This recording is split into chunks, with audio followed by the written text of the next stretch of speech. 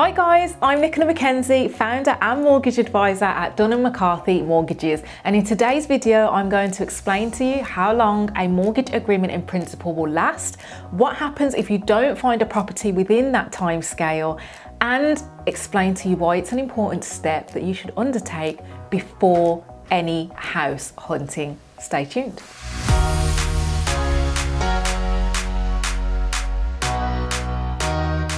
Now guys, before we get into the detail of today's video, I want to point out that here at DM Mortgages, we are property, house buying and mortgage specialists. We deal with lots of banks and building societies, from high street names to specialist lenders as well. We can compare all of your options and provide our detailed knowledge and expertise to advise you on the best options for your circumstances.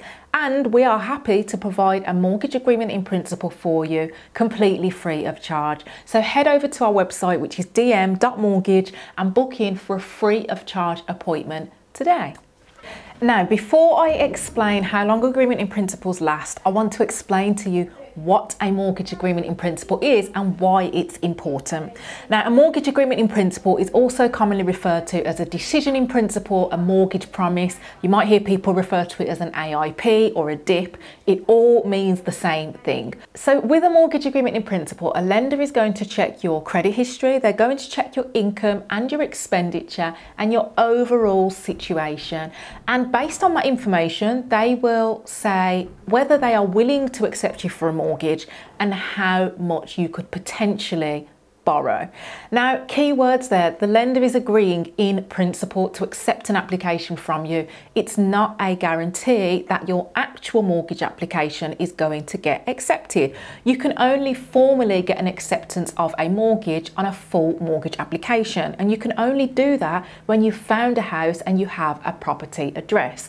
But what an agreement in principle is going to do is it's going to give you as much peace of mind as you can get before you find a house that you are on the right lines in terms of affordability and in terms of your ability to be able to get a mortgage. Another thing you have to bear in mind is that, again, a full mortgage application, something that you do when you've found a property, is where the bank is going to check and scrutinise things in much more detail than what they would do at agreement in principle stage. A mortgage agreement in principle, they're not physically looking at payslips, bank statements. That comes upon full mortgage application. Usually the lender will, once they grant you a mortgage agreement in principle, if you pass their initial check, then they'll provide a certificate in writing to demonstrate that you can get a mortgage and how much for. Now, the latest stage ideally that you want to be looking at getting an agreement in principle is right before you start viewing properties. You can get one after you start viewing properties, but realistically you should be doing it before you view properties so that you've got a clear idea that you can get a mortgage for the value of the houses that you are considering. It's also important because if you do want to put in offers with the houses that you're considering, then an estate agent, to show that you're a serious buyer, most certainly will want to see an agreement in principle to forward your offer to the vendor with confidence that you are a serious buyer. And if you need an agreement in principle, like I said, book in for a free of charge appointment and we would be happy to provide you with that. But now let's look at how long they last and what happens if you don't find a house within that time scale.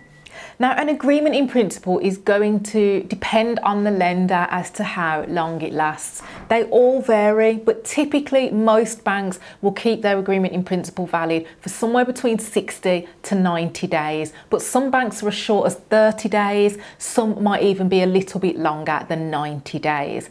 So whether you find a house within the validity of the agreement in principle or not, you still are going to have to jump through the same hoops when it gets to full mortgage application as you would have had to in the first place. But like I said, having that agreement in principle is just giving you that peace of mind that you're on the right lines in terms of the properties you're looking at, which is going to potentially save heartache later down the line. And again, it's proving that you're a serious buyer by the estate agent. And as I mentioned, because an agreement in principle is not a guarantee that a mortgage application will get accepted, if your circumstances change between getting the agreement in principle and making the full application, or let's say that the mortgage lender's criteria changes on who they now will and won't accept, then again, it could still potentially decline at an application stage. But I guess the one peace of mind that you have is that if you find a house closer to when you have the agreement in principle pass, then there is less of a chance that a change in circumstances is going to occur, which is going to mean that the agreement in principle is more of a certainty. As I said, nothing's certain. You don't have a crystal ball to see if your circumstances are going to change, but an agreement in principle is as close as you can be at such an early stage that, like I say, you are on the right lines. Now, let's say that we have found an agreement in principle for you that's valid for 90 days. The 90th day approaches, you've not found a house. Agreement in principles, again, assuming that nothing major has changed in circumstances, they are very easily refreshed. Now, yes, that would potentially mean another credit search, but many mortgage lenders these days use a soft credit search as opposed to a hard credit search. And even where that bank is using a hard credit search, then usually an agreement in principle or credit searches in general are generally only really problematic if you are carrying out multiple hard searches in a short space of time. Now, I'm not here to talk about the difference between soft and hard credit searches. That is for another video, but very brief summary: a soft search doesn't leave any footprints on your credit file for new lenders to see. A hard footprint would. But again, we know which lenders use soft, which lenders use hard. Depending on your circumstances, it's really about getting the best fit of a lender for your circumstances. So guys, the point of your agreement in principle is to make sure that you are in the best possible position and you've got peace of mind, like I say, that you can get a mortgage, and you've got peace of mind of knowing how much you can get a mortgage for. With all due respect, yes, we are mortgage advisors, we're here to give you advice, but ultimately it's the bank that's lending you that finance. So ultimately it's them that you have to satisfy. Hence why an agreement in principle is a stage that you should not skip. And like I said, ideally get one before you start viewing properties. If you've already started viewing properties and you haven't got one, don't panic, just get in touch as soon as possible.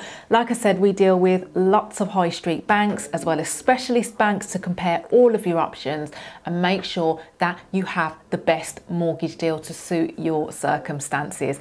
And we also specialise in the house buying process and in property too. So make sure that you get in touch. We are happy to help. Head over to the website dm.mortgage and book in for a free of charge appointment today.